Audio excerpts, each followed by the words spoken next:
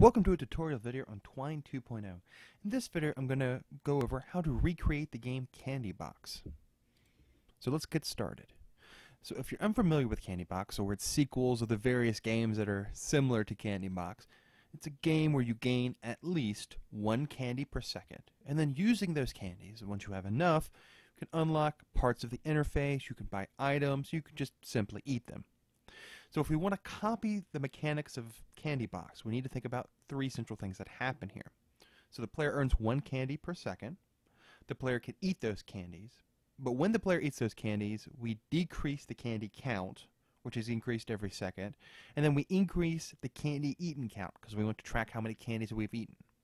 So that's two. The third mechanic is that we can unlock more of the interface as we go. Part of the game of Candy Box is that once you have earned enough candies through waiting enough seconds, you can unlock more parts of the game and do more things. So we want a small version of that, a pretty simple version of that, where we unlock parts of the interface once we have enough candies to do that. So the first thing we want to look at is earning enough per second. So we want to earn candies every second. So copying the first mechanic in Twine 2 is fairly easy. We can use the live macro and the replace macro together to count every second for us. So as you can see here, the text I have highlighted, it updates. So you have 15, 16, 17, and onward. To do this, we associate a name tag with a hook. So we have the name tag counter associated with the hook. With the current content, you have 0 candies. We set an initial value to our variable count. Then we use the live macro here. We say, okay, live, for every 1 second, repeat. And during this repeating, increase the count by 1. So count is equal to it plus 1.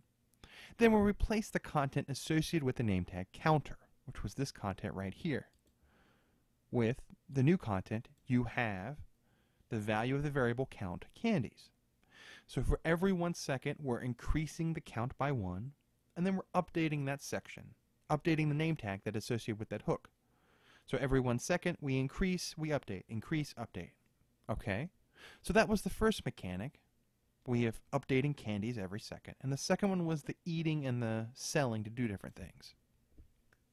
Building on an increasing candy, we also want the ability to eat them.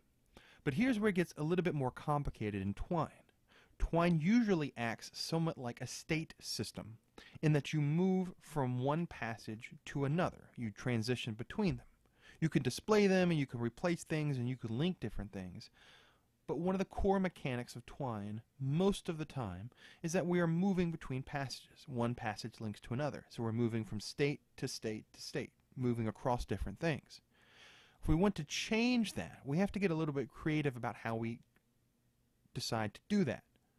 So to recreate the Candy Box experience, in that we always have a link to eat candies, we need to use a combination of the click macro, the link macro, the replace macro, and the display macro, all sort of together here to create a complex dynamic solution that will allow us to bounce back and forth between two passages and always have an active link that doesn't disappear or become unenchanted within the terminology of Twine 2 just by us clicking on it. Something that is always a link, and when we click on it, replaces itself. So we click and it refreshes, we click and it refreshes.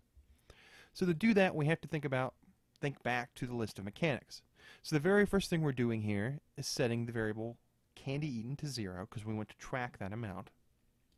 And then again, like we had in the previous passage, we associate the name tag eat candy with this hook right here.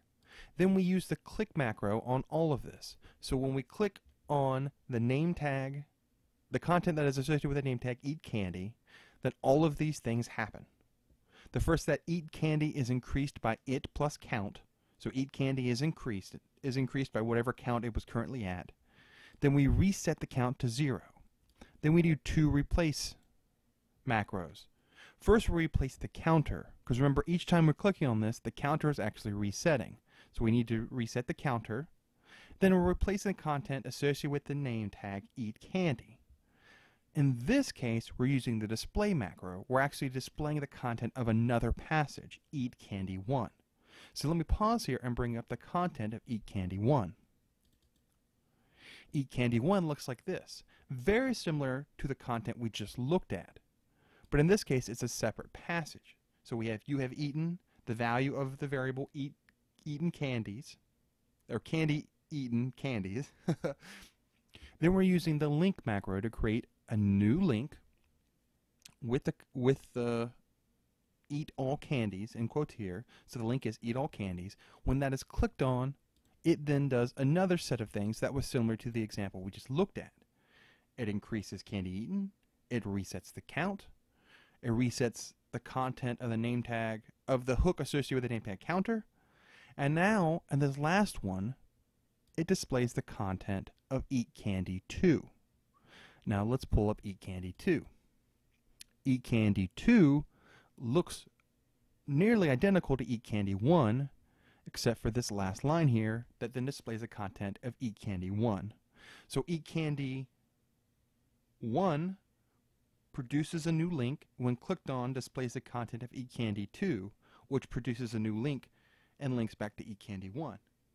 So like I mentioned before with Twine, bouncing between passages here. We're displaying the content of one passage, which within it displays the content of another passage, which displays the content of the previous passage. So we bounce back and forth using two different passages here and the display macro to allow us to constantly always have a link going, and each time recreating that link and associating with our updating of candy eaten and our updating of count. So going back here, okay, so let's click on, we are up to 200 candy. That's quite a lot. Let's eat them all. So when I clicked on it, we had up to 202 candies, and now we're back to 4. I can click on it again, and we see our number updates of candy eaten, and our count resets. So click it again, we have 215, and then we can sit here and do this for however we want. So the last mechanic on the list was the interface, because we've got our candy increasing per second, we've got our ability to eat candies whenever we want, however we want. The last thing was unlocking parts of the interface. That uses a similar mechanic construction to two other previous mechanics. That is, the code works in the same manner, in that we're using the live macro to continually update something, and then we're using the click and link macros to link back and forth. So the update to interface, we use the same general concept, the same approach to this, in that we use two passages, and then we move between them to maintain the link, and we have a third passage that actually has an interface that then is associated with a hook. So let me show you that in action. So we have 22 candies. I can eat them. Well, okay, so that's normal. So when that's all working together, we're updating our candies. We can eat whatever candies we want. But now we want to buy an update for 200 candies. Well, now we have to sit here and wait another 5 seconds or so. Okay, so we have 200 candies, and I can click on the update. We see now the amount to update has increased, so it was at 20 and now it's at 40 candies, and we actually added to the interface, just like it would be within Candybox itself. We can add things to the interface by changing, replacing, using the replace macro with a name tag associated to some hook. So let's go look at this for a second. Updating the interface. So we have the same general live macro code that we've been using for several passages here. We also have our candy eaten code that was in the previous passages. Then we have our third set that looks very similar to the second one, but now uses two different instances of the display macro. We're using the displaying of the passage update interface check, and we're displaying the content of interface 1. And at the very top here, before I leave this, we have a name tag, content display, associated with an empty hook. That's where the interface went. When we unlocked it by buying it, we were actually sticking content, replacing content with that macro to that name tag and hook. We were just adding things to that interface. So down here at the bottom, let's look at display. Let's look at what is displayed when the display macro runs update interface check. Well, update interface check is actually just a conditional statement here. We check if count is greater than or equal to 20, and if it is, meaning we have at least 20 candies, then we do these things. We update content display with the content of the passage display content 1. So let's look at that for a moment. That was our health bar. Okay. So we say, okay, if we had at least 20 candies, then go ahead and replace the name tag associated with the hook content display. So okay, display that. We want to update our update counter to it plus 20. So we unlocked at 20, and the next one would be unlocking at 40. So our sort of leveling system is increasing. We reset the count, and then we do two more things. We update you have the value of the variable count candies, and then replace interface section with interface 1. Well, interface 1 and interface 2 work just like eat candy 1 and eat candy 2. They produce a new link each time. They run the check to see if it actually has 20 candies. And if we do some other things. But if we don't, we go ahead and update the other two things anyway.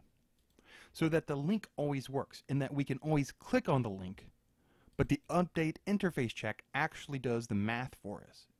If we have at least 20 candies, then it'll do something. But if we don't, then it doesn't really matter, and the user can continue to click on the link, and nothing will really happen. And so there we have a recreation of some of the basic mechanics of Candy Box, in that we have an increasing candy count every second. We have the ability to eat candies, and for that link to be maintained live using an alternating link macros in two different passages. And then we can update the interface using the same concept of using two different passages to maintain that link. One referencing one passage, and the other referencing the previous. So interface 1, interface 2, eat candy 1, eat candy 2, bouncing back and forth between the two, maintaining the link each time. So we're actually transitioning between passages. They're just referring to each other. Interface 1 to interface 2, eat candy 1 to eat candy 2. And then we can actually use other passages, like we're combining here, to do additional functionality and use them as if they were functions, or a way to just abstract out parts of the code. Because as you noticed, update interface check actually runs in 3 different passages. It runs initially on updating the interface, but it also runs in interface 1, and it also runs in interface 2. All 3 of them, each of them, call update interface check and check the count. And so, as you can see, we can combine a number of different things, all functionality within Twine 2, to recreate some of the functionality of Candy Box. Thanks for watching.